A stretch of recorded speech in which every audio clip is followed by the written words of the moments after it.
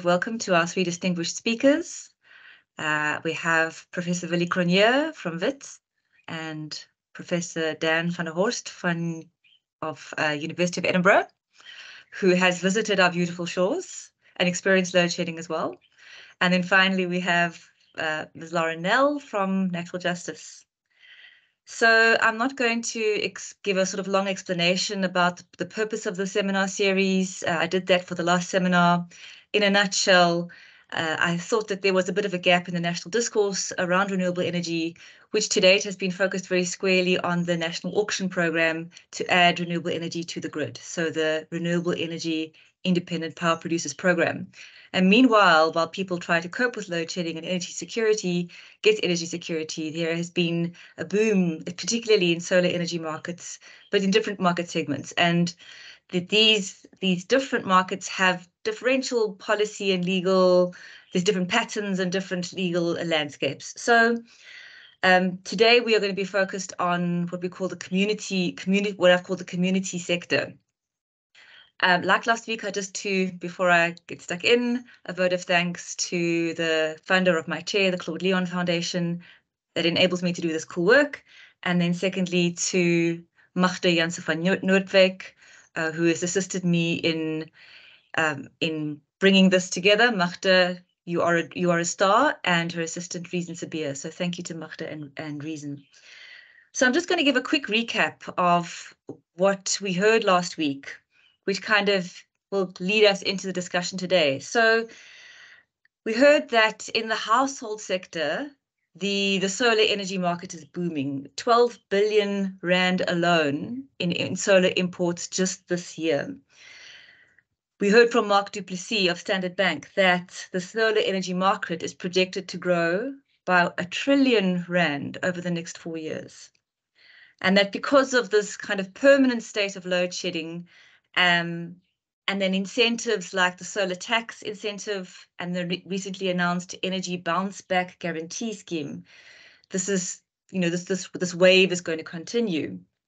We heard that people are financing their solar energy systems through home loan readvances, and that there's been a massive uptake of solar energy as a service.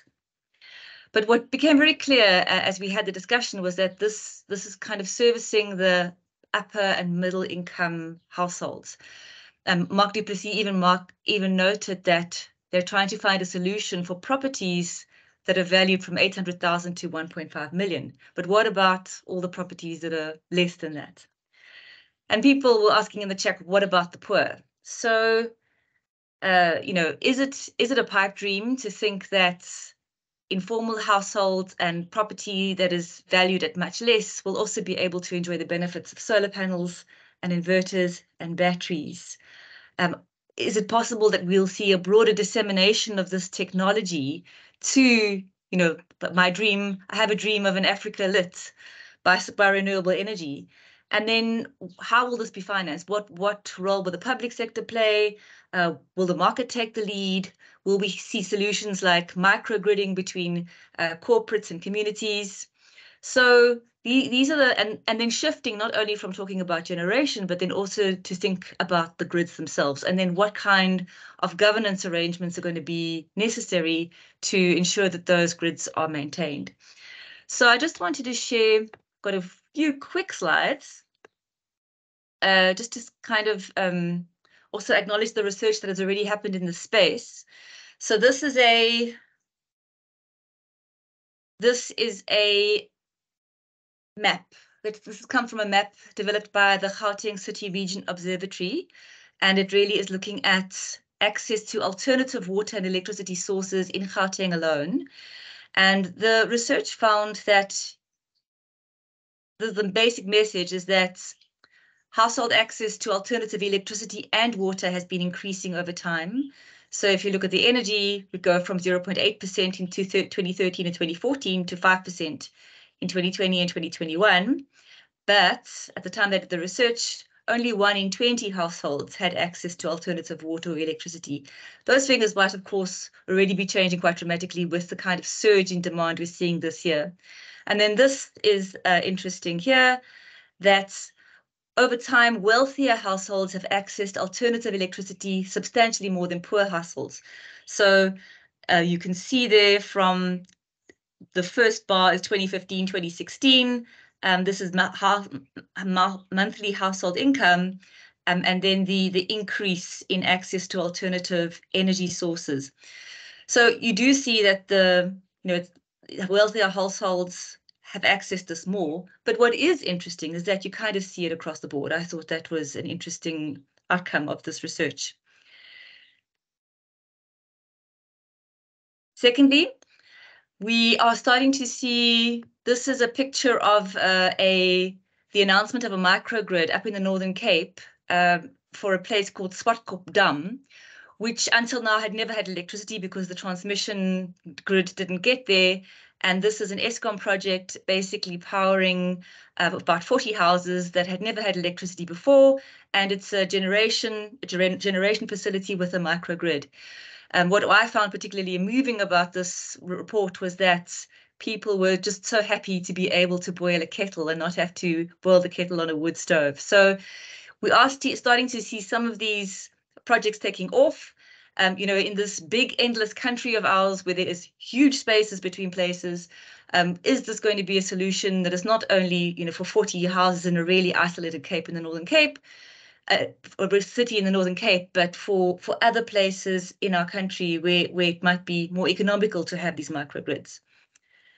And then this is just also looking at some of the research done by the Institute for Economic Justice at WITS, and just looking at the inequality, but focused on I just also wanted to highlight this, this research on the Renewable Energy Independent Power Producers Program, but not so much focused on, microgrids and then the technologies that can take solar to less wealthy neighborhoods. So with that brief introduction, I'm going to introduce our speakers now, because last week I introduced the first speaker and then we got so carried away that I forgot to introduce the second and third one. So I'm going to do it all in one go. And then I'm going to ask our speakers to speak each for about 18 minutes. And I will turn my camera on when you are sort of approaching your 18 minutes so that you're kind of there. So our first speaker is Professor Willie Cronje, and he is a professor in the School of Electrical and Information Engineering at WITS. And his research has been focused on self-standing renewable energy systems, particularly in contexts where there is little or no infrastructure. And Professor Cronje, I just have to say, I don't know if you remember this, you've probably worked at WITS just a little bit less than I have. But in one of my first environmental law lectures, I invited you to come speak to my students. I don't even know if you even remember. And even then, you were saying people need to take charge of their own energy security. And you had this anecdote about when you boil the kettle, and people tend to fill the kettle and they boil the whole kettle, and it's actually completely wasted energy. And I've never forgotten that. I often think about that when I boil the kettle, and we actually have a flask next to our kettle so that we keep the boiled water there and not waste the energy. So I just want to say to you that had a huge impact on me. And I'm so pleased that you can talk here today. Our second speaker is Professor Dan van der Horst. He's a professor of energy, environment, and society at the University of Edinburgh.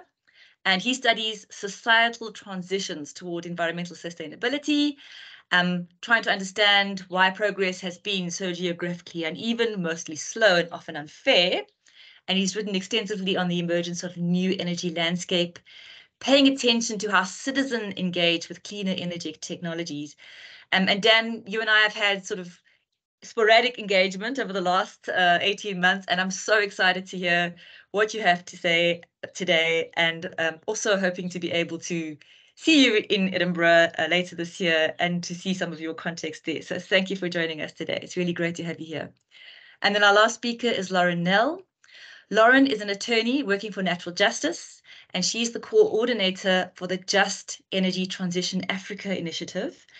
And she works across, Lauren has she's a multitasker. She works across different hubs across Natural Justice to advocate for the acceleration of clean energy in pursuit of a just transition across Africa for the benefits of Indigenous people and local communities. And she previously worked for Legal Resources Centre and Amnesty International. So Lauren, thank you for joining us today. And so without further ado, I am now going to hand over to Professor Cronier. Thank you, Tracy. Can you hear me? Yes, loud and clear. Okay, I'll share my screen to get to the slides.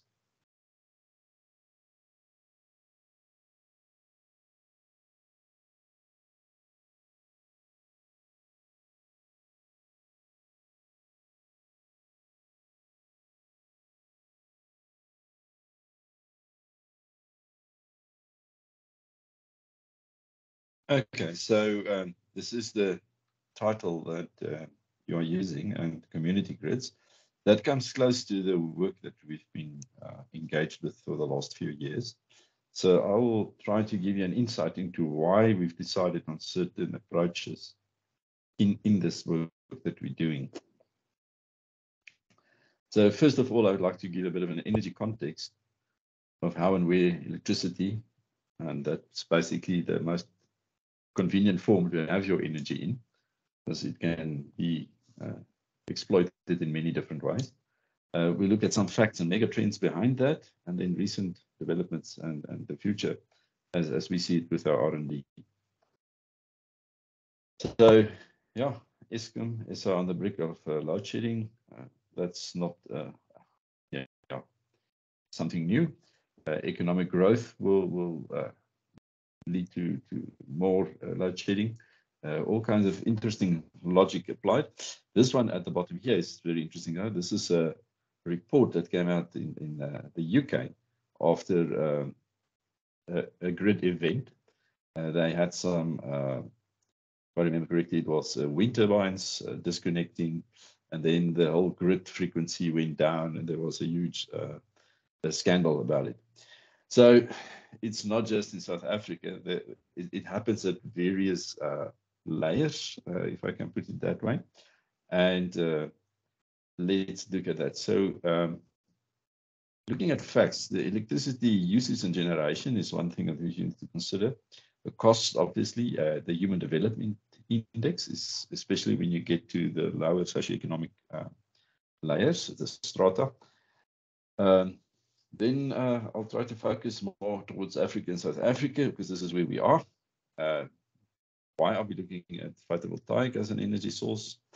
I'll dabble a bit with the population distribution, because that plays a huge role in understanding the problem across Africa.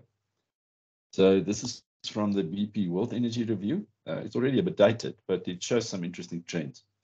The red is the East Asia, China, those countries, huge growth, increase in use of electricity. Yellow is Europe. The orange one is the Middle East. And then the light green is Central America, South America, and then the dark green is North America. And then right at the bottom, the blue is Africa. And Africa, obviously, is still by far the smallest or lowest electrified continent. But it has a steady growth. If you look from 1985 up to 2015, there is steady growth. For interest's sake, I've included this global financial crisis and the impact it has had on the use and the generation of electricity. There's a real slump there in 2009. But that didn't really impact Africa, because Africa is already so low. It just sort of passed through that. If you look at the continent and where the electricity is mostly generated and used, South Africa is by and large still the single largest consumer, mostly because of our minerals processing industry. Very heavy use of huge amount of electricity. Then Egypt, and then the countries on the Mediterranean coast. And then the rest of Africa, if you look at this graph, it drops off precipitously, and some you don't even notice, because it includes even these small islands where there's probably just one petrol generator or something on that island. So in South Africa, we should still count ourselves lucky that we have the most, even if it's intermittent. Affordability, South Africa appears twice here. we were at one time quite famous for having very low electricity cost, but then it has moved up. We're no longer down there at the bottom, and that has, of course, impacts on the ways we do business and how we live.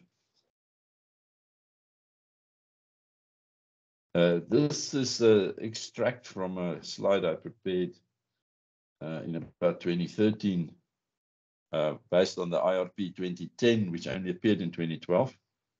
And the blue was the projected growth in our grid capacity. The one at the bottom is what Eskom said if they have to retire their fleet of old generators, how things will go. And me being not such a pessimist, neither such an optimist, I thought the green line might be where we might be heading, given the practical constraints on how you actually build new power stations and so on. The reality as we stand here today is that we are probably floating around in the green, but close to this orange. On some days, we only have less than 30 gigawatts available from the Eskom side. So we're basically hugging this Eskom line. And that has all kinds of implications for our future if we look at that. Human Development Index is something which I find really helpful in understanding and explaining. United States, we know, has a very high standard of living. And also they are world champions in using energy. In this case, it's not just electricity. So we use oil equivalent here. Germany, it's also a very high standard of living. Lower consumption, because we know they have the Energiewende, and they've been trying to bring in renewables and drive efficiency for many years. So they, basically the UK and Denmark are even further to the left, being even more efficient. But it's interesting to look at Africa, where South Africa obviously is the one we are closely related to. We live here. And we see our bubble size, which is basically the CO2 and emissions, is similar to Germany, even though we are a less industrialized country. We're still making a lot of fumes. You can also see we enjoy quite a high standard of living, maybe not the same as in Germany or the USA, but fairly high. The interesting thing for me, though, is that Botswana has overtaken South Africa in standard of living as measured by the Human Development Index, which takes education and life expectancy into account, not just GDP. And that is quite significant because it's a truer reflection of how it's going with the people in that country. Because you can have a super rich person moving into a smaller country, and then suddenly the GDP per capita pops up. But he will not be living for 1,000 years. So life expectancy is probably a more honest way of understanding what's happening to the people. And educational level. We know Bill Gates was a university dropout, but he became very rich afterwards. So, it's very interesting that education and medical access to medical services. And Botswana has overtaken South Africa because they are actively building schools and clinics. And hopefully the rest of Africa can follow that example and go straight up rather than first going to there, using a lot of energy and then come back. So the trajectory that one would like to follow in all of this is actually to increase the standard of living, or the HDI, basically then, but not increase our footprints in terms of consumed electricity or energy, basically. And the impact, to have a smaller circle means less environmental impact, and to be higher on the Human Development Index is the desirable thing. So you actually want to end up here. America wants to migrate left, Germany is on the way, UK, Denmark, they're all heading for this top left corner by reducing what they're using. So for the countries in Africa, it might be very prudent if we can rather try to just go straight up. So that, to us, implies smaller systems that are distributed. For comparative purposes, Africa has 58 countries. There's still some discussion about Sudan being 2 or 1 or so on, so it's a dynamic situation. And the EU has 28. So Africa is significantly larger just from the number of countries. And then the one that I like to look at is the scale of the challenge for Africa, and then for implication South Africa. You can take Africa and you can plonk the USA plus Alaska, China, Germany, France, UK will nicely fit in Madagascar, and you'll have space for many more. It's a really huge continent. It's a landlocked continent, which has limited the ways it could develop in the past. For interest's sake, this is the continent is about 10 times the land surface area of Europe, but only half the coastal length, because Europe has a tremendously long coastline, lots of small bays and islands and things. So the European coastline is much larger than the whole circumference of Africa. And that drives how things developed over the ages. Brings us to the solar resource. Africa is blessed with its location, straddling the equator. So we have a really nice solar resource. And it has become accessible now due to the developments in technology. Solar panels creating electricity directly from sunshine is fairly cheap. In my lifetime, that's the only thing that became cheaper. Anything else got more expensive. And then we look at population, because that's also a driver for the solutions, which are feasible and which must be left alone. Average population density for Africa is about 38 people per square kilometer, but that's the average. It's a calculation. We know that you've got the Sahara Desert and you've got the coastal areas where people live quite close together. And in the Sahara, there's almost nobody. So South Africa also, on average, sits at 42, which is slightly higher than the African average. Egypt sits at 87, which surprised me, but it has a fairly large population. You then start looking at the European countries for comparison. Italy sits at 207, Germany 234. And to my astonishment, China sits at 146, which doesn't fit with the images I see on TV. But they normally make those images in Beijing and Shanghai and places. They seldom go out into the Gobi Desert or up into the mountainous areas. So the average is actually not that high. And Nigeria, which is the most populous country in Africa, sits at 192, which is about there in the ballpark for Europe, for Italy, etc. Namibia, though, is on the other extreme, and Botswana similar, with 2 or 3 people per square kilometer. And most of those live in the cities. And then you've got the huge desert areas where there are very few people. And then for fun, Mauritius has an average of 653, which is higher than any of these. And that's because it's a tax haven. So they don't produce everything they consume there. They have the money to bring it from elsewhere. And to reinforce that concept, Monaco is very small, but it has 15,000 people per square kilometer. But they have a lot of money because it's a tax haven. So they can bring in anything they want from elsewhere. They don't need to produce it or mine it right there where they are.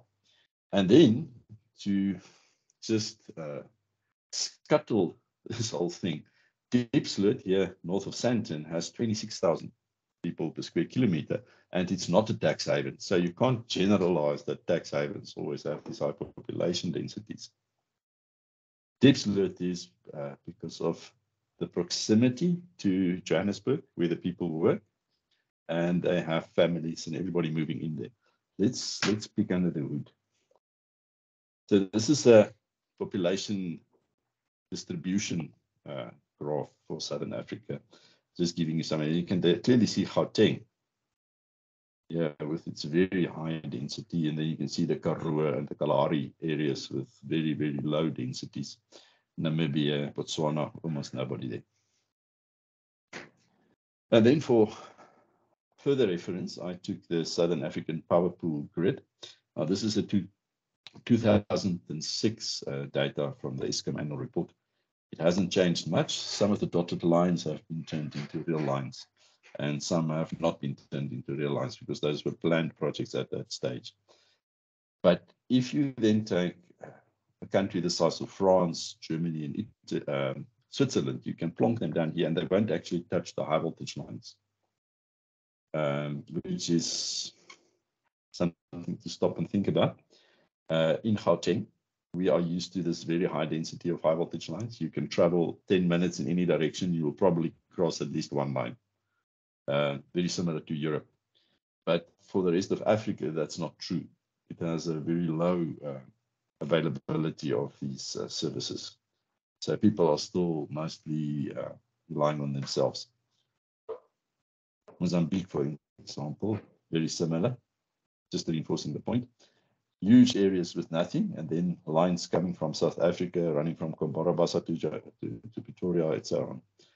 27 million inhabitants in total, only 25% electrified, 37 people per square kilometer.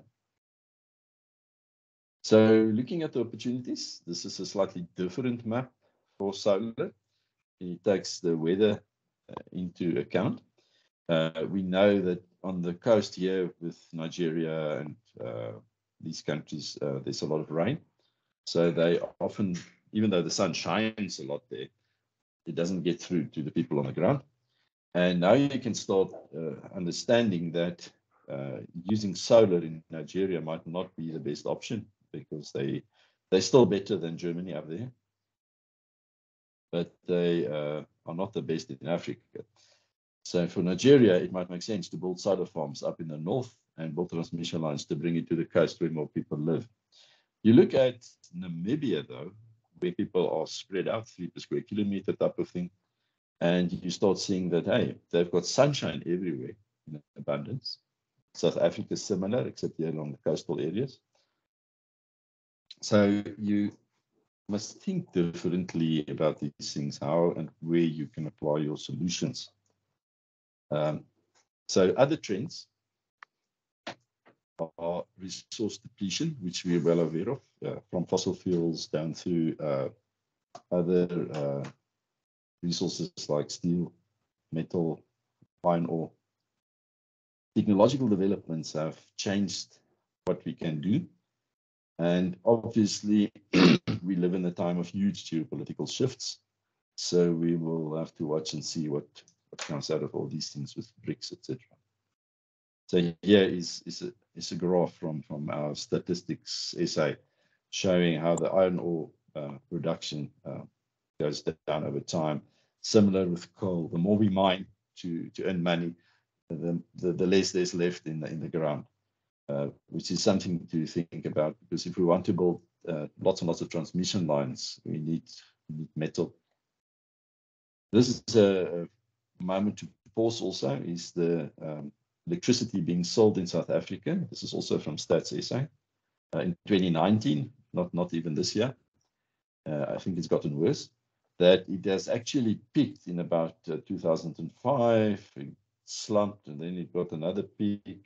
And then we've been on a downwards trend forever, and probably going faster now.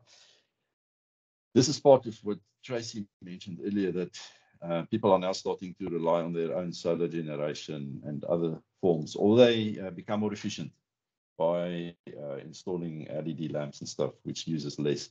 So this all plays a role in the bigger scene. For South Africa, resource depletion, this is the gold mining activity. We're down here at the moment. We've seen our peak in 1970 when things were booming. That is also something to chew on, because that means the mining activity is moving elsewhere. So you can't rely on just taxing them anymore. They're not here. Let's skip over those. From all of this stuff, you come up with two forms of electrification for low income areas. There are the people living out in the rural areas who will never really encounter a transmission line because it's just going to be too expensive to build these lines to reach those areas in Africa. Or you get informal electrification, for lack of a better term, around our cities where people come and they squat. The deep slit example, there's too many people. They arrive too quickly. So the formal systems can't keep up with the rate of influx. This gives a breakdown on the electricity use per province. Gauteng is champion, way up there with all the heavy industry in and around Gauteng. It goes down very rapidly as you go to the more outlying provinces. Population, again, Gauteng has the most, and from the colleagues in the humanities who study development and human activities, they are well aware that cheap energy makes life better for people. So this is an aerial picture of the deep slit area. The original formal areas there on the bottom right.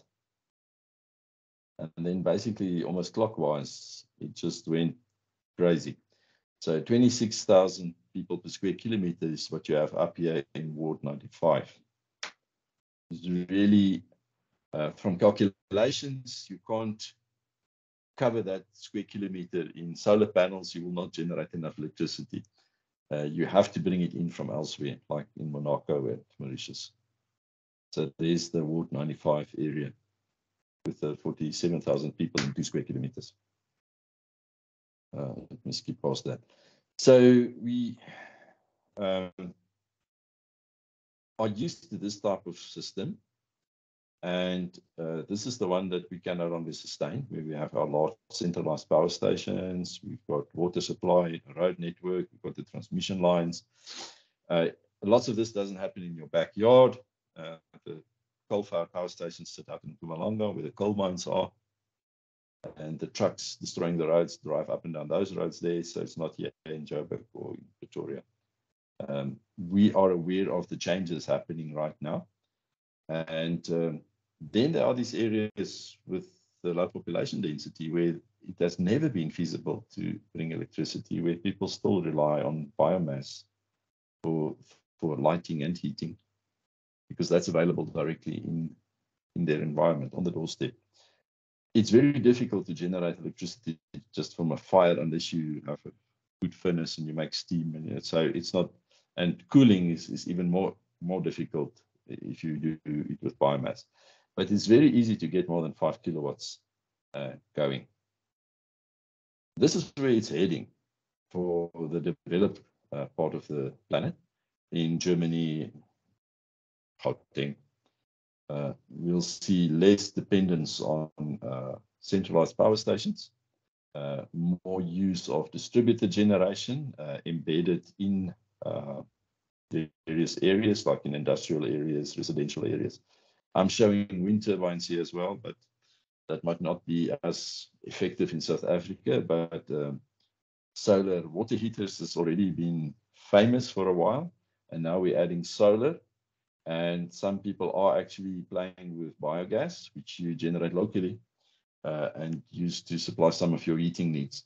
So it takes the pressure off the grid, and the grid starts having a different role. It also shows that you will need, there's less reliance on the grid over time. So these are all mega trends that are happening as, we're aware of these things. What's happening out in the countryside is solar home systems have been becoming popular.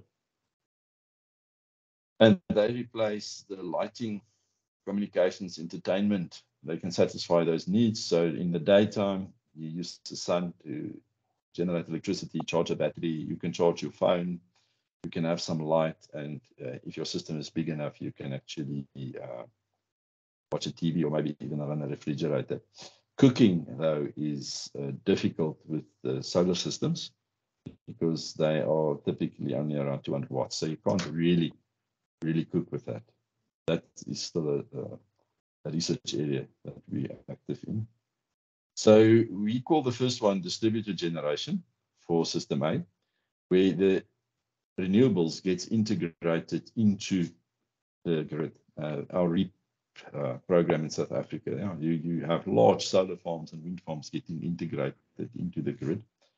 There are also grid-connected microgrids. There are some companies that have turned their campuses into almost autark, autonomous places where they can provide all their needs, but they are still connected to the local council. But there's also a need for standalone systems in Area B, System B type of things, where they have no grid to connect to. There is no legacy grid for them. They're still waiting for decades for it to arrive. And there you also have less roads, you have less access to technical support, so you need a lot of resilience in the systems, and they need to be scalable so that you can start small and grow. This is reflected in some publications where they start talking about mini grids and microgrids. Even Anglo American is going to launch a renewable energy company in South Africa. So people are waking up and starting to get to grips with this. So themes that we think are developing as we speak are what you would call personal power. If you can power your own communication device, and then maybe your computing device, and then the lights that you want to use, maybe eventually your whole house, eventually maybe the whole neighborhood or the whole village. And out of these crystallized things that we call picogrids and microgrids, according to our definition and our understanding. So in these microgrids we refer to are standalone ones, which supply a whole community, a whole farm, a whole mining activity in a remote area. And then the picogrids are the extreme small ones, which will supply a single user or a single household. So we've been working on what we call a picogrid.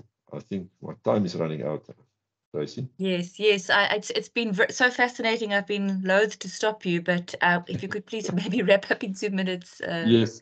So what we have been doing at this is we've been looking at what we call a picogrid, which is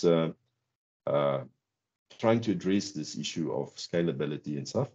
And I think we can say we're successful right up to the point of cooling. So we can use solar, we can even integrate other sources, not just solar. We can scale it. You can have multiple nodes, these green ones. We can even run AC appliances. And this is, you can start very small and grow it over time. So things don't become redundant. But we're still facing a limit of about 500 watts and not really able to do cooking. That's a picture in our lab where we are doing the testing since 2014. This is a nicer picture. I'll skip over that. We're also planning for the future to interconnect a 12 and a 48 volt version of these so that you can eventually do the cooking, because with 48 volts, that's what most of the systems in residential areas these days, they can run on a 48 volt battery. And then you can start going for 5 kilowatts, which enables cooking if you're careful. Nature-inspired concepts that we've applied to make this a fully scalable system. And we've also been dabbling with microgrids in rural areas. Most notably, there was a project from Anglo American in Kroonstad on a standalone one driven with methanol. They did not want to include solar, which was a pity, because that would have actually, I think, in my opinion, made the thing work. It's now been dismantled for the last 5 years already. But we learned a lot from that because we had access to the data. And you could learn a lot from analyzing and looking at how people are using electricity just for fun. You can literally see the weekends, these fingers. You can see this is early morning, that's in the evening. So people wake up, they maybe take a cup of coffee, go to work, come back in the evening, watch TV and cook dinner. And then this very dark part here is the winter. People in the Free State go to bed very early. It's blisteringly cold, and they only rise at the last minute before they go to work. And then you can see these dark lines where the system was out of commission and so on. So data analytics, really famous term these days. You can apply to these things to learn more. Okay, business opportunities. You need a low cost of entry for these areas because the people there can't. I think you alluded to the fact that they don't have a house and they don't have a bond. And if they have a house, it's not worth so much that the bank will look twice at giving them a loan. Operating cost needs to be low, maintenance needs to be low, and it needs to be very resilient to take knocks, also preferably self-healing. So if you remove the broken thing, the rest should still work. So it is fault tolerant and electronic. Those are the features we've been trying to incorporate in the stuff that we've been developing. This is dreaming of bigger, higher capacity grids, more conventional. This is the stuff you will see on mines and large agricultural estates, for instance. And I'll stop there, concluding remarks. There are real challenges, this big continent, as I've tried to show you. Centralized solutions doesn't work to get it to everybody. There are already technologies. I'm excited about the solar photovoltaic, which has really become very mature and affordable now. So the trends are in the right direction. However, the last one is to educate people that there's no one-size-fits-all solution. We really need to understand what is the solution for each problem. Thanks, Tracy. Thank you so much, Willie. Really, really fascinating, and just confirming my long-held belief that we don't need centralized solutions in Africa. So thank you so much. I wonder if you wouldn't mind just posting in the chat links to some of your research so that the people who are on the line can, because you haven't had time to unpack those picogrids and microgrids, if you could just give us maybe some links in the chat, Willie, that'll be very helpful. Thank you. Okay, Dan, maybe not waste any time, over to you. Okay, Tracy-Lynn, can I just check if there will be any time for questions at some stage? To the end, yes. Hopefully, if we have some time, we will have some time. Okay, for questions. then I'm motivated to try and make a bit of time. Let me just find my slides.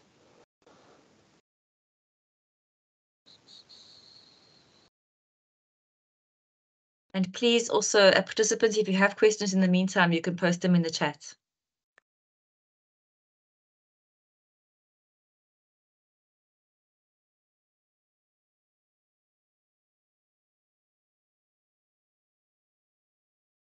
Just give me one more second.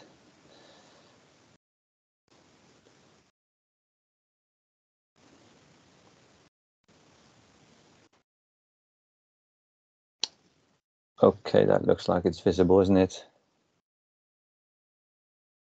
Not yet, but I'm sure it's going to come. Yes, we go. There we go. Okay. So yes, well, Willie gave an excellent presentation that allows me to skip a few things. When I saw the list of people attending this seminar, I decided to rip up what I wanted to do originally and insert some more visuals and some more overview and sort of less academic. So I just want to I'll give you a quick overview of what's happening in the UK. I think there's some similarities with South Africa's situation, of course, many differences. So I'll try to keep it brief, less than 18 minutes given, so we have more opportunities for questions at the end. So Scotland is, well, certainly within the UK. I cannot speak internationally, but there's a fair bit of community energy projects going on, relatively speaking. It has a lot to do with the particular political situation in Scotland, and this is where I think there's some that might resonate in South Africa. There's issues around historic restitution of land rights, and when communities were given land rights, the first thing they were asking themselves is, what can we do with this land? And one of the easiest ways to generate some income was through wind. And there's also been the way the Scottish government was able to tap into funding for that had a lot to do with the European Union rural development policies. So quite a specific background in Scotland that was different from the rest of the UK. Scotland also became, gained more political autonomy over time. And of course, when Labour government changed into the Conservative government around 2010, what happened is basically the Conservatives abandoned a lot of low carbon and renewable energy initiatives, except for offshore wind, whereas there was a continuity of policy in Scotland. So as a result, if you like it, at the UK scale, what's happening in Scotland looks relatively more progressive. These are the numbers, and the slides are all from Community Energy Scotland, which was set up basically by the Scottish government and sort of as a parastatal, if you like, and now they're sort of an independent energy advice bureau, but they still get a lot of their, if not core support, then at least a lot of project support funding through Scottish government. What we've seen is a lot of the community energy projects were in off-grid locations, so some of the islands, or in edge-of-grid situation where, back in the old days, there was a single wire running from the central belt or from the more populated parts of the island to these remote communities. And now, of course, with especially wind farms, the electricity is sort of sent back to the center, and how much wind energy or wind electricity they can sell is often limited by the thickness of that old wire. So the Isle of Egg is the most well-known example of a community mini grid in an island that is off-grid. So it has wind turbines, it has PV power, and it has a hydro power plant. And the old diesel generator that they once upon a time had is obviously still there for backup. And then Gia is another island where the first community energy project was set up. They are grid connected, so they were able to sell the electricity, and the money went into a community fund, and they used it to undertake things that the community collectively found important. It's an interesting case study because actually a lot of people in the community were against wind turbines. They thought it would make the island ugly, etc. But they agreed, this is quite interesting, the way in which they came together as a community and agreed that they didn't want to have the wind turbines is because they focused on what they would use the money for. And they decided that they needed a nurse to look after the elderly people, so they didn't have to go off to the mainland to live in an old folks home. And I think also they got some additional teaching capacity in the local school, which of course has only a few kids in it because it's a small community. So by agreeing on the social benefits from the income, they agreed to have wind turbines, and they agreed that 3 was enough. Later on, they became a bit more greedy and added a 4th, but they could have added more wind turbines. They didn't go for sort of maximum electricity. They went for a shared community understanding of what extra money they wanted to support their community. And then I also have OREF there, that's Orkney Energy Forum, and on Orkney they've been very, very entrepreneurial. It's especially a farming community. A lot of these farmers, they own their own land, they're very entrepreneurially oriented. They already had a lot of money coming in from North Sea oil and gas, and they've jumped on the renewables bandwagon. I should also say, you saw Willie's maps of Africa. Energy or wind in places like Orkney is hardly intermittent. It's there year round. Some of these wind turbines have a higher capacity factor than the most nuclear power plants. It's 80-90% of the time it's generating electricity. Okay, so in addition to Scotland, we've also had the energy cooperative movement. I call it a movement because that's what it is. They are organized also across Europe. They share some core values. The whole idea is that it's a democratic system. You buy shares, that buys you also voting rights. Often they limited the size of the shares, or made sure that they had some really small shares. So £100 could buy you a share. So it was to increase affordability. And you see, so we've had 33 of these projects in the UK, of which almost half in Scotland, and it cuts across wind, solar, and hydro. And this tree shows you the sequence of projects. Sorry, Dan, I just wanted to check on your slides because it's not moving on my side. I don't know if it's been moving for the other participants. So we've been on the same slide. Right. Okay. I have the energy co-op slide on my Let me screen. just see. There we go. Okay. Now, can participants see the energy co-op slide now?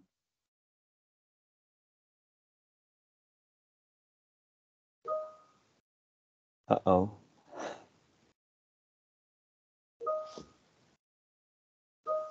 This is a concern. Let me see if I can. Technology. I think maybe if you share your screen rather than the presentation mode.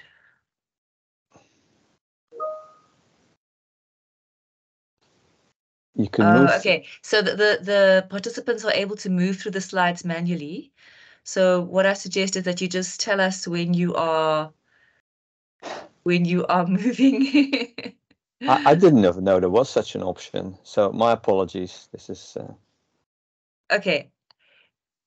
So I think you can see the slides underneath, can't you? Yeah. And, So I can move them. Can you see me move now? Tracy-Lynn, can you? yes, we can see them. It's okay. So my apologies. I was moving them with my cursor, and I should have moved them with. Okay, yeah. now we've got a thumbs up. Awesome. Okay, so I think. Okay, let me quickly. This is the Community Energy Scotland slides. This is the examples of the particular local community energy projects in a few of them in Scotland. You'll be able to Google them if you have an interest, and I can obviously share the links with you.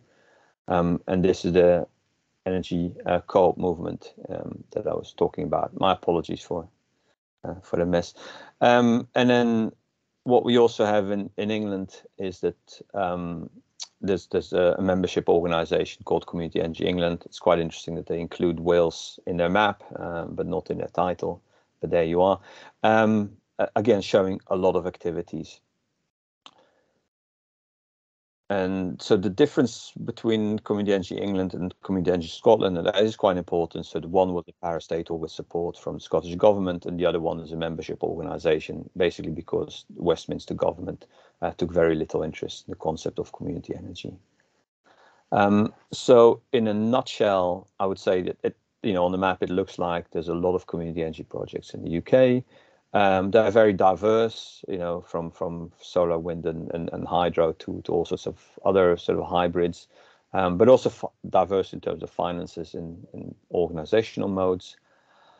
But they still don't add up to a lot if you look at the national electricity stats. So, for example, Orkney produces, I think, 150% of its own electricity. So they, as a micro region, they sell off a lot. Scotland is 105%, I think, at the moment. And I think the UK as a whole is, I forgot what the latest numbers were. I think around 30% of the electricity is now generated through renewables. And it's mainly wind, but we also have 1 million households who have solar panels. I haven't really included them in the talk because that's individual home ownership rather than community. But of course, in the future, there are obviously ongoing discussions about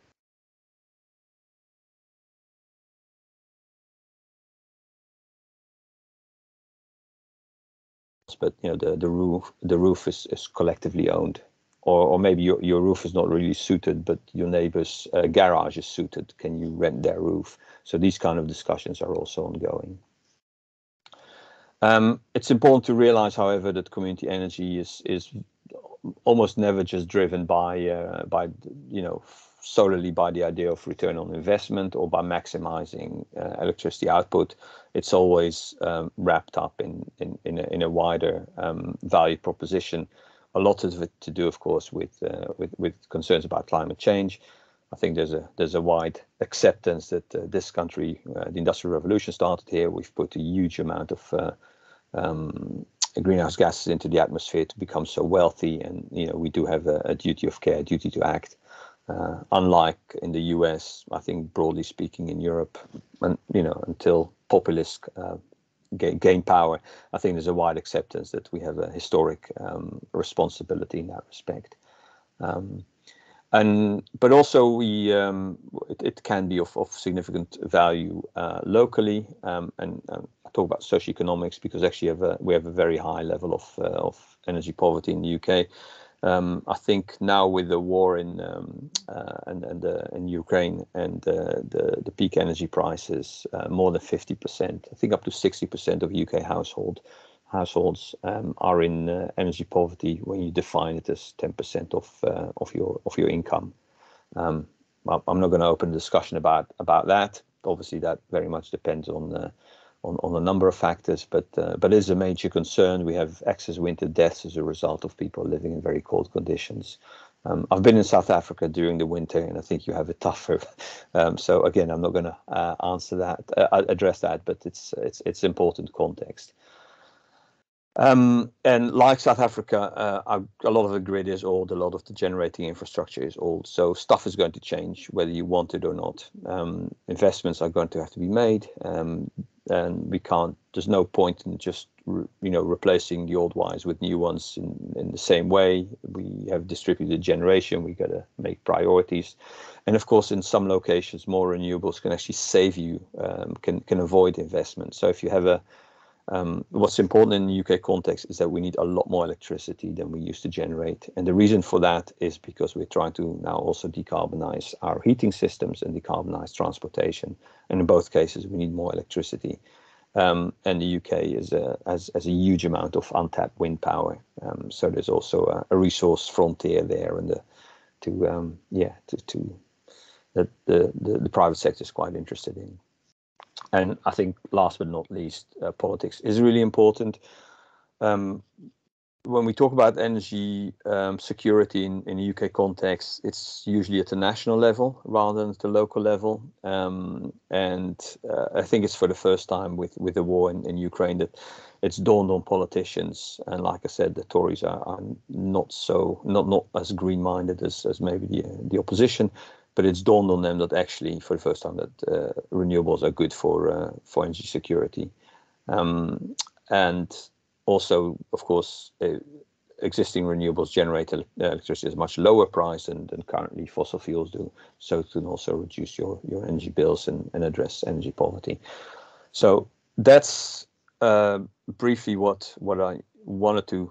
The main take-home messages. I think in terms of the energy system, it's really important to distinguish with the UK that heat is our main form of energy use, and this is also where we have grids. We have the gas grid, that's the cheapest form of heating, and we have, of course, the moment you start to install district heating, which is what we need in cities because of the density of heat demand, then that also becomes a technology in which you can store your surplus renewables. So of course, the more wind or solar you're going to have on your energy system, the more there's a need for storage. We are investing obviously heavily in batteries. There's distributed batteries being built everywhere for microbalancing the grid, but also for trying to bridge the peak supply with moments of peak demand. We try to shift demand. This is sort of the usual engineering story, but I think it's important to understand that actually some of the part of the future of the electricity grid will be connected to the way in which we organize heating, and the UK has the oldest housing stock. I've seen stats for Europe. I can't think of a country that would have older houses still. So yeah, they're leaking heat in a massive way. This is also one of the underlying reasons for fuel poverty and excess winter deaths. So the more renewables you have, also the more you're going to waste electricity because you can't use it if you don't have storage. So again, a very strong connection there. And ultimately, when the lights go out, this has less of an effect on our on health than when the heating goes off. So I think that's a major concern going forward. I had other slides that were more academic. I don't think I'm going to talk about them, but I wanted to. But I just want to give you a flavor of the topics I could have covered. So how do you define community energy projects? How have they evolved to date, and what were the drivers and barriers for them? So I'm just yeah, again, if you drop me a line, send me an email if you want to know more. I can also send you other papers that exist on this. I could have talked about governance and ownership. Tracy-Lynn, I hope you and I will have some time to compare notes on that when you're visiting. How it's operationalized is quite interesting. UK examples I've shown you already, but I think you can, by clicking on the links that I will provide, you can find out more if you're interested. And this is really what I want to wrap up with. So in rural areas, we have different drivers. We saw the same in South Africa. There's a lot of resource. It's much more expensive to get the grid running there, but also supply issues in any case are problematic. I've done recently a project in the Galapagos, and I was interested by the connection with water, and I'm just wondering in some rural communities in South Africa it might be the same, that maybe instead of having to invest in if you have solar power, and do you need a big battery to provide electricity in the evening, or will you pump up the water from the local well and use the excess supply of electricity during the day for that purpose, and by doing so provide water, which is even more important than electricity, more vital maybe still, but also not have to invest in an expensive big battery. I think I've talked about the enablers in the Scottish context. I'm not going to dwell on that, but I think the biggest barrier we have is a systemic inaction or failure by a national government to show a vision going forward. But in a minor way, of course, it also provides a key driver for those people who want to do stuff, and they're then sort of driven to take their own action. I'll stop there if that's okay. Thank you. Thank you, Dan. So I think we're going to have to invite you back for another one so that you can get stuck into those governance arrangements, which for me are very fascinating. But yeah, many things to think about. And it's great to have that alternate context. Just the whole idea of community energy and community energy organizations, which I don't think is popular here. The other thing that we need to think about is, of course, when you're connected to the grid, then you can also trade that energy. So, it might be great to have a microgrid, but it's good to be able to put energy back into that pool. So that is an aspect we also need to think about. So thank you very much. And seriously, we might actually ask you back to do just the session on the governance, which we are very interested in. Okay, so Lauren, and while Lauren is getting ready, are there any questions that we can field for Willie and for Dan while she is just getting her slides ready? Could make use of the time.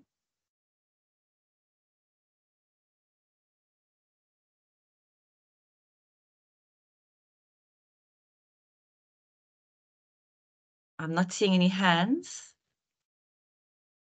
There was one question about the legislative environment, which I think we can answer at the end, Luke. Okay, thank you. Well, then if there's no questions, I'm going to hand over to Lauren. Thanks, Tracy-Lynn. I'll try to be as quick as possible due to the time. So yeah, just in terms of my kind of work, I obviously focus more with communities and Indigenous people. So I first asked my question about, obviously the need for community mini grids and what that is. Right now in Africa, there's obviously 60% of Africans live in rural communities. Only 5% of those communities have access to clean energy. These low electrification rates have obviously been explained in the previous presentations due to the location not being able to connect to the grid, a very obviously separated, low populations, and also low socioeconomic activities in those communities. The International Energy Agency has estimated that almost 60% of the additional generation required in Africa would need to come from off-grid solutions to meet access to energy across Africa. Obviously, the governments are very focused on central grid expansion, and so their policy speaks to that as well. Off-grid entrepreneurs across Africa have looked at sort of two major business models to expand mini grids. And that's like a pay-as-you-go service, so an energy as a service, and then obviously leasing to own the renewable energy product. I just gave I'm going to go through this briefly, a profile over Africa and Southern Africa and just mini grids and, you know, sort of their popularity. Across Africa, the Africa Mini Grid Developers Association they have 40 members who are for-profit developers across 19 countries in Africa. You know, according to the World Bank, there's 4,000 mini grid facilities that are in the process of being brought online. And then just for interest's sake, to put on the point that, yeah, it isn't only solar energy that should be looked at for mini grids. There's many different types of solutions, including, and they've estimated 63% across Africa and Asia were solar mini grids, 21% were hydro mini grids, 11% were diesel or heavy fossil fuel mini grids, and 3% were biomass. In Southern Africa, you find that mini grids a lot of them are on their pilot phases. Mostly solar energy is being prioritized. And one of the biggest hurdles to overcome is energy storage due to how expensive batteries are, especially lithium-ion batteries, which provide better battery capacity. So I looked at a few case studies across Southern Africa, and just to pull out what we can learn from them, where we can grow with them, what was positive and what was negative. The first case study was solar water heating program that was launched in South Africa. It looked at providing 1 million solar heaters by 2014 and 4 million by 2030 across the country. Two communities were piloted, which was Soshanguve and Alexander. If it was successful, it would take off 12% of the usage of Medupi power station in terms of energy. It would also reduce obviously the community's electricity bills by 30 to 50% and help lower carbon emissions. The program itself wasn't very successful in that it didn't actually supply reliable access. This was due to poor quality of the solar panels that were brought in or imported products. There was no localization in terms of the products that were used. Most importantly, there wasn't proper feasibility studies done or assessments done. In the light of that, there was incorrect installation. So the solar panels being the incorrect direction for the sun exposure to be at its most. There also wasn't batteries involved or battery capacity. So if it was raining or it was cold or there was cloudy days, there was no hot water during those days. One of the more successful projects that I found for communities is with USAID and Power Africa. They work in 9 different countries in sub-Saharan Africa. They address the issue of healthcare facilities not having access to energy, and that they identified over 60% of healthcare facilities did not have access to electricity. Their project aims to, looking at the countries on the screen, provide products with numbers as high as in Ghana for 91 healthcare facilities to be brought off-grid solutions. More specifically, a case study example was in Lesotho. It was for a clinic, which was predominantly for a midwife who would have many women coming there to have delivery of their babies. They did have a diesel generator, which sadly didn't work sometimes, and also complained about the air and sound pollution that it created. Through this project, they were able to give them a ship containerized solar solution or system through a local installer. And what's important about the local installer is that they understood the terrain of the area, they understood what was needed, they understood what would work and what wouldn't work. And so this project has been highly successful. What really stood out about this project for me was the midwife herself saying, if you have power, you could never understand what it's like to not have power. And I mean, in the context of a hospital that requires equipment, that can be very problematic in the middle of the night if there's a problem with the delivery of a baby. Also, a secondary issue was communication, and that there is no telephones out in those areas, in the rural areas of Lesotho in the mountains. And so the cell phones can't be charged. So when the cell phone goes flat, there's no way to communicate with anyone. Another case study that was looked at was in Khayelitsha. It was called the Umbane project. And this was done for a private solar energy company. The area that they looked at in Khayelitsha is on the wetlands, so it's not possible to electrify, even though it is not in a rural areas per se. The project looked at 400 Rand installation fees and then had different degrees for different amounts of power usage, including even daily packages for lights and TV. The part of the project that wasn't as successful was with 31 women that signed up for the Mbani project, and they bought solar compatible fridges for 3,500 Rand. And what this was intended for was to start businesses with those fridges. They'll pay a fee of 480 Rand a month for the fridges. However, if they use prepaid meters, it would be 80 to 160 Rand per month. So it was already more expensive. And issues were raised that they couldn't afford it after they got the installations done. As they were solar appliances, they could only use solar for the fridges, so they became redundant. And there was misunderstandings between the communities and the solar providers and the actual the initiative that was started. Another case study would be Omelo, where we actually do work with the community. Right now, Green Cape is in the process of starting a project there that will electrify 300 homes. Why I found this interesting is obviously Omelo is at the center of the coal economy where the coal power stations are. Again, this isn't so much a rural area in that it just doesn't have access to energy. Green Cape has done other successful projects, which include lighting in Khayelitsha, which was basically putting solar lights across a section of the community. And this involved the municipality, also involved training of local community members to put up the solar lights, but also to maintain the solar lights. And maintenance is a huge issue with these kinds of projects. And even though it's just solar lights, it created many different outcomes that were positive, with children being able to play outside, people being able to run business for longer periods of time, people being able to use the public facilities like the lavatories later at night and it being safe. And so it doesn't need to be big projects that make a difference to communities. It can be small projects such as this Khayelitsha lighting project that was started, which also then in the process created jobs. So another Green Cape project was in Khayelitsha as well with solar home systems.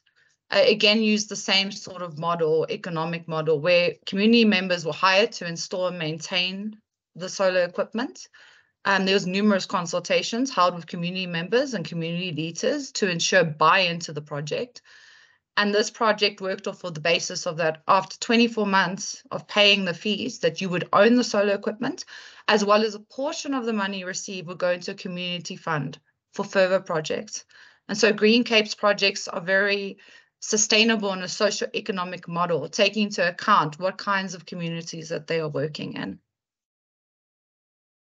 So like I said, the themes of these projects is that they allow for energy access. There's access given to essential services, which uplifts communities. The energy is environmentally friendly.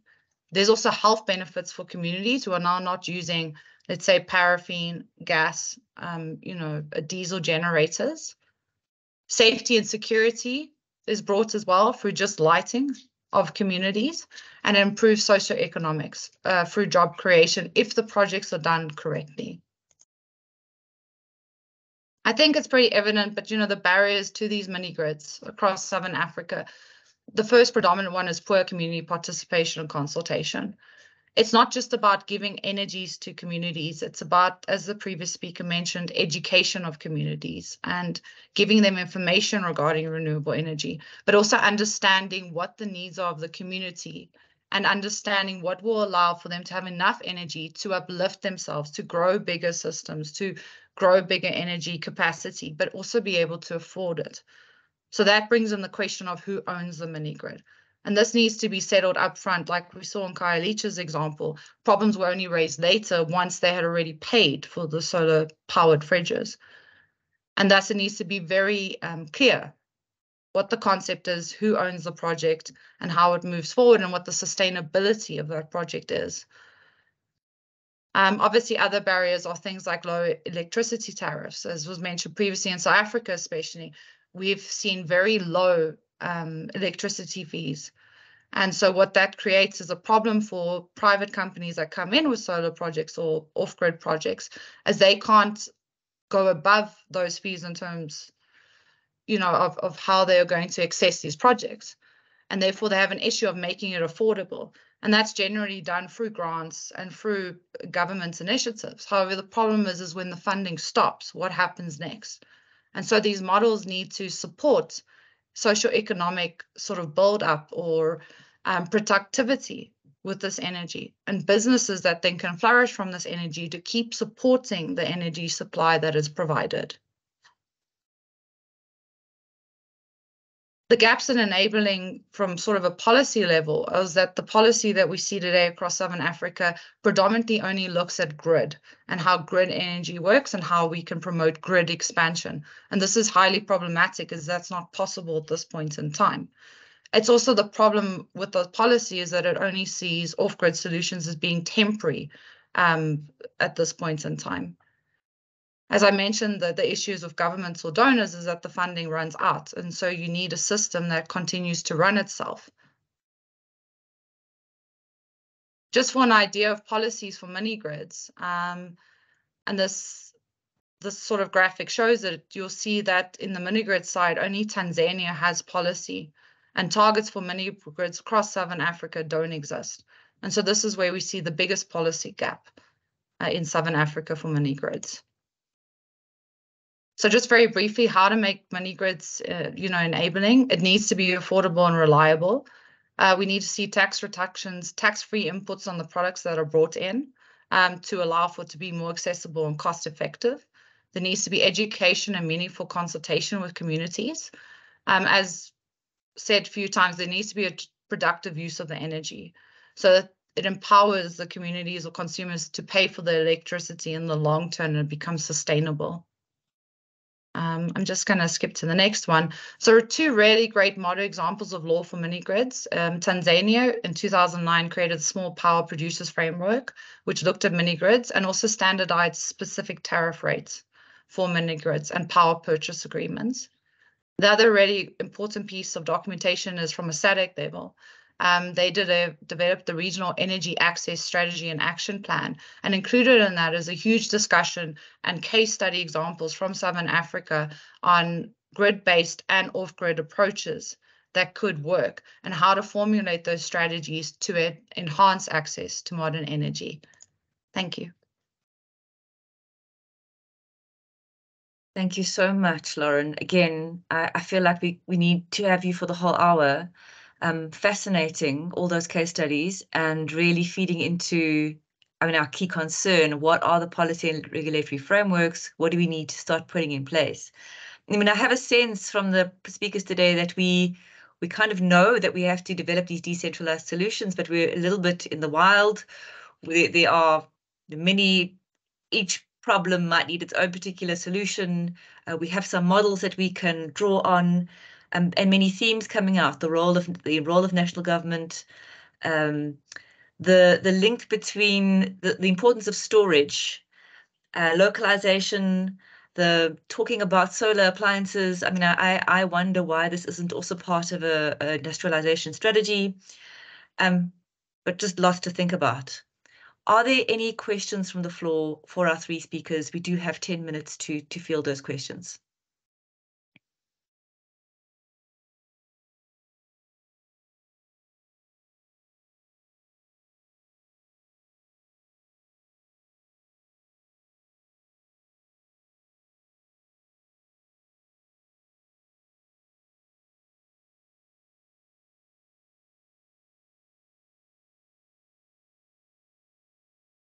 So perhaps, oh, we've got a hand. Temba. Temba, I was hoping you would ask a question. Go for it. The floor is yours, Temba. Hi, sorry, is my mic on there? We can hear you. Thank you, sorry about that. Yeah, thanks again for a great seminar, and thank you for the rich presentations. It was a great mix of different contexts and projects.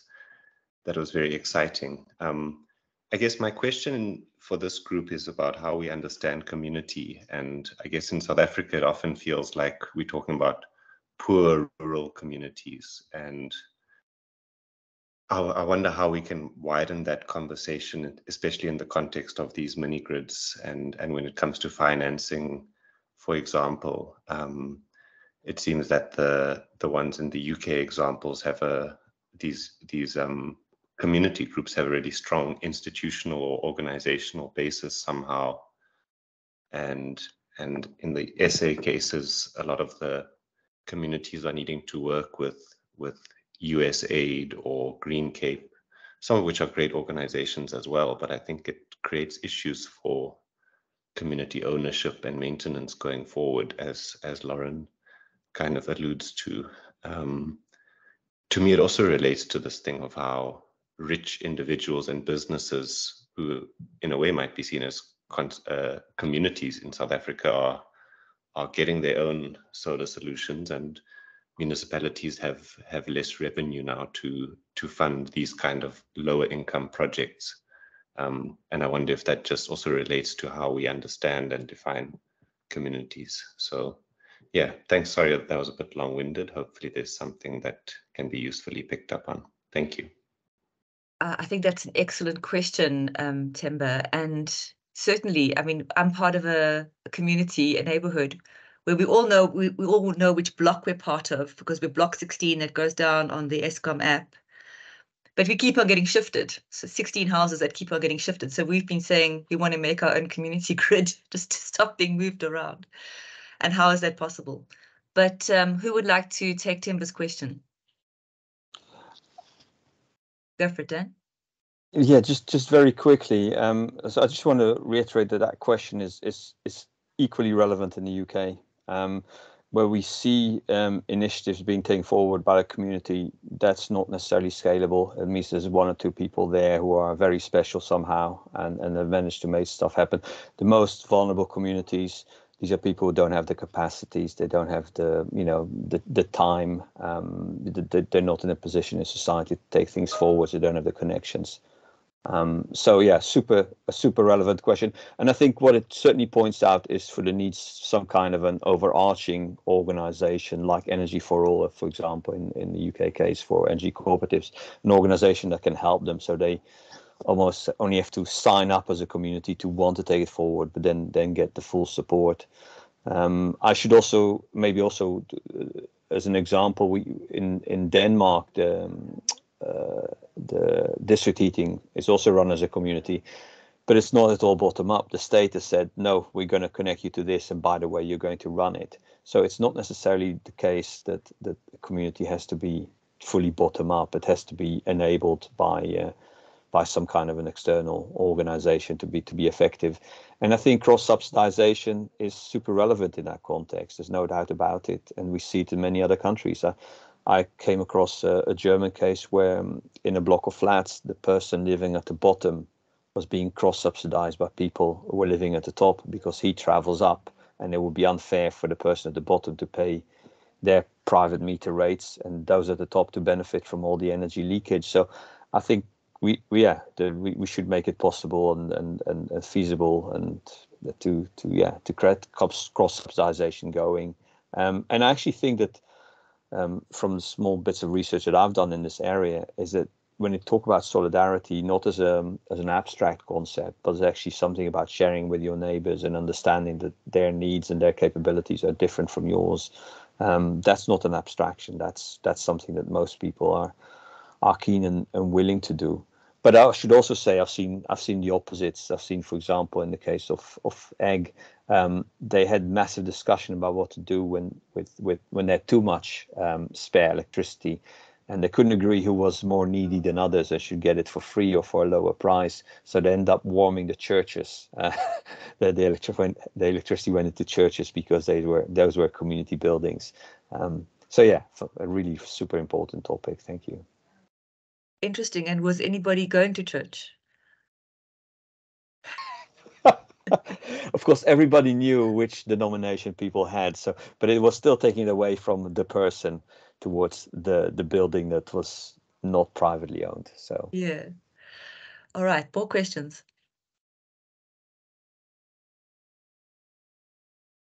Themba, do you have another question?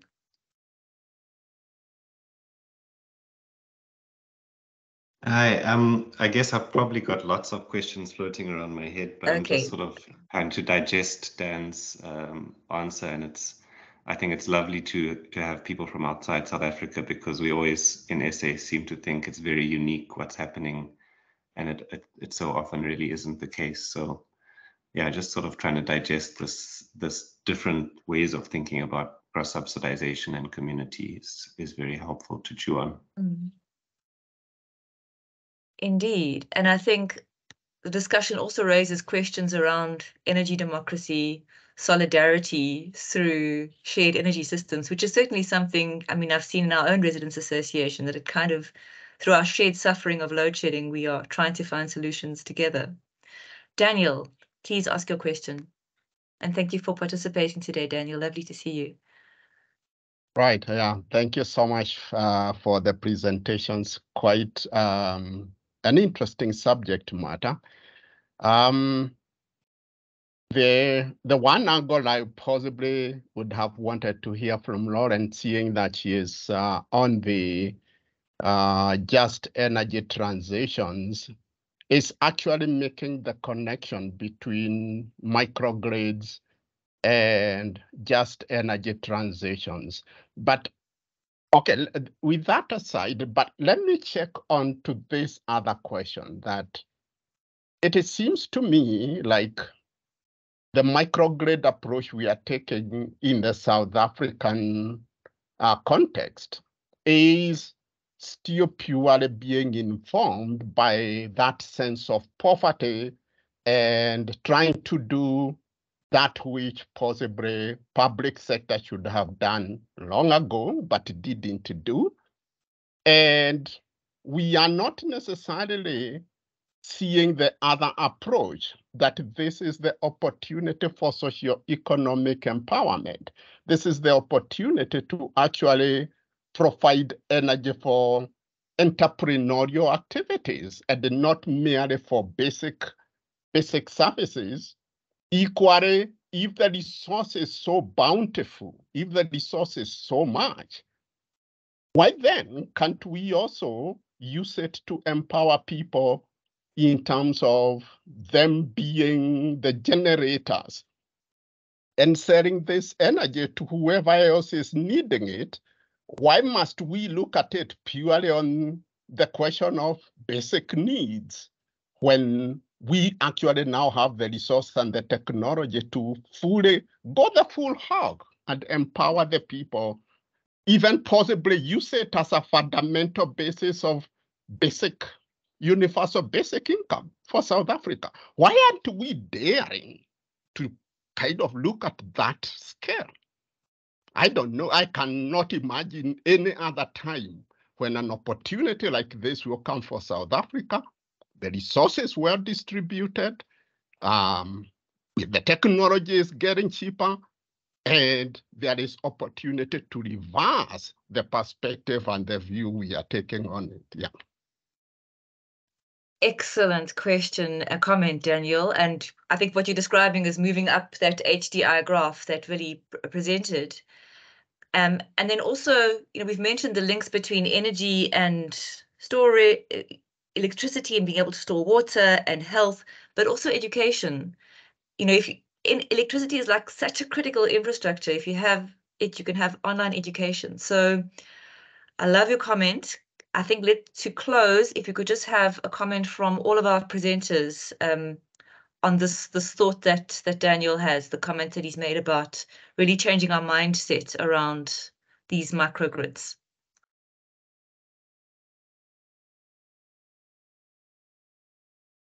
Willie? Okay, unmuted.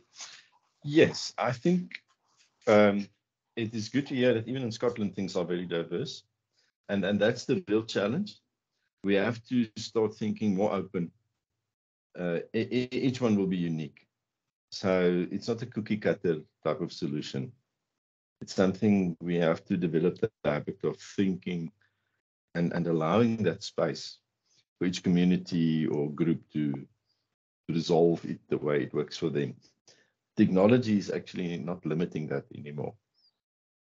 So we have that freedom. It is all about how we as humans will organize ourselves to make use of the technology.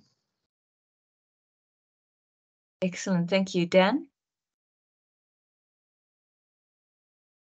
Yeah, I'm not sure what to add to it, apart from saying that it was a wonderful comment, and I strongly agree with that. I mean, I've been in Zambia, I think last time 8 years ago, when you saw somebody who could afford a panel was already selling, charging services to other people.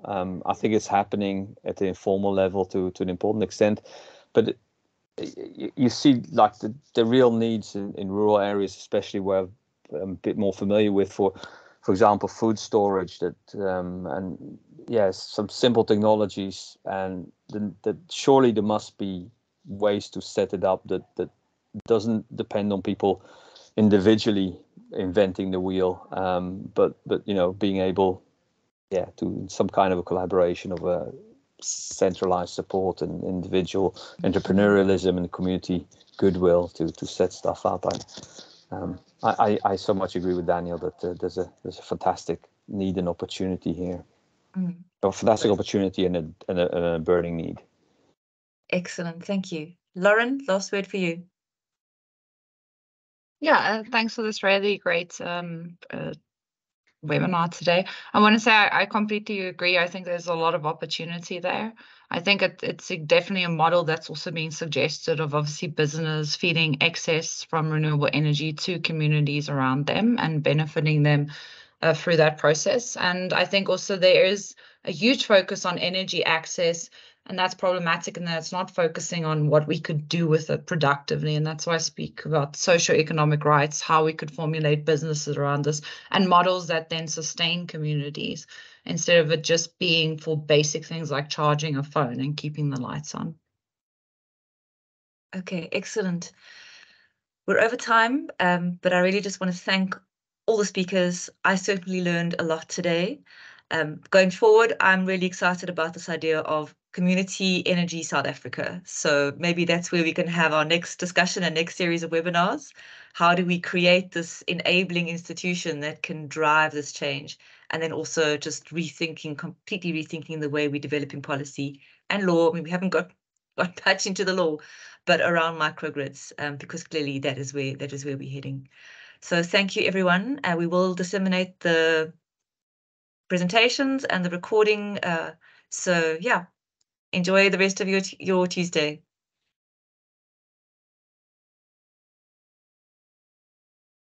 Thank you.